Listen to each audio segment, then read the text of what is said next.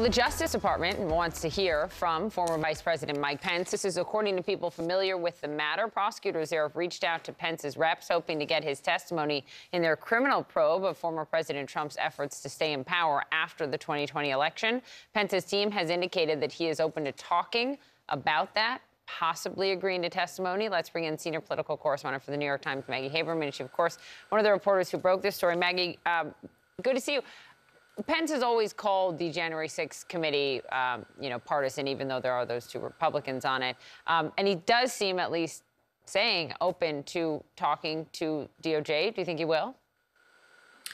Poppy, I think that he's more receptive to this outreach from the DOJ, according to the people we've spoken to, because he recognizes there's a difference between a criminal investigation led by the Justice Department and this House Select Committee, which, among other things, is a different branch of government.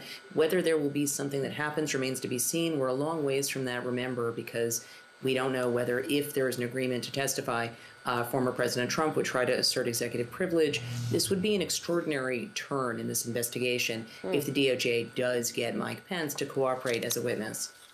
Maggie, what does all of this do? Look, I know this is a big question. Good morning to you, by the way. Happy Thanksgiving. So what does all of this do for, he announced, was it last week?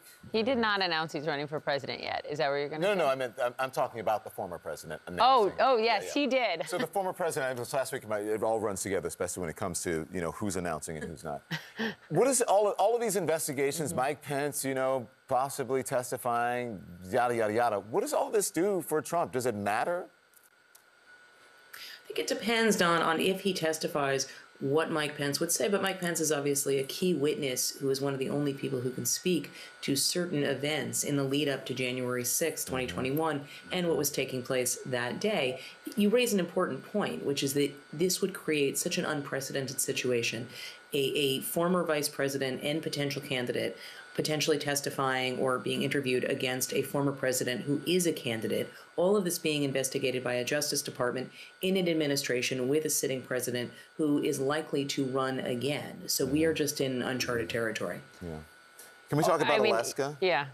Should we talk about Alaska? And Sarah Palin? What happened to once the darling, at one point, of the Republican Party? She's lost twice. Yeah, she lost twice this year. She has struggled. Alaska is a strange state because you can get crossover votes with Democrats and independents. So it's an unusual situation. And certainly in the case of the Murkowski race as well, you had ranked choice voting. But look, I think that Sarah Palin had a moment in time. I think that she helped usher in this new era in the Republican Party. We saw that Donald Trump inherited some of what she brought in. But I do think that, at a certain point, you actually have to win elections. And to keep saying, you're going to win and you're strong and your brand of politics is strong, and to not win is going to raise a lot of questions. Those are the same questions that the former president's going to face. Well, it's interesting. Murkowski won, sticking with Alaska for a moment. And this is someone who Trump vehemently campaigned against, right, propping up an opponent. Of course, she, voted to convict him during the impeachment trial, the second impeachment trial. And voted against, a number of key things in his presidency. But what I thought was interesting about Murkowski winning is sort of this coalition that she built across the aisle in Alaska. I think that Murkowski is a well-liked politician, generally speaking, in that state. I think that she is seen as delivering for that state. And I think that in D.C. in particular, Poppy, we tend to, even though we're not in D.C., but we cover D.C., and I think that folks who are in D.C. and around it tend to, be more removed. I was having a conversation with a colleague about this yesterday, tend to be more removed from the delivery of services of government. She's seen as being effective at that, generally speaking, and that is what lets you win in Senate races often. It's what lets you win in governor's races. It is how you behave in connection with the services people want. And so I think that brand is based on something substantive. Mm-hmm. I wonder again, I keep going to what this portends for the future, right? Because we have the midterms behind us, and you have someone like Senator Murkowski, who is, I guess you could say she is moderate. And I wonder if the Republican Party is actually listening to the voters, because you have Kevin McCarthy out there saying, we're going to do these investigations, and you got Hunter Biden, you have all of these things. Look, not to say that investigations shouldn't happen, but are they in tune with where the American people stand right now and what they're interested in, what's important to them?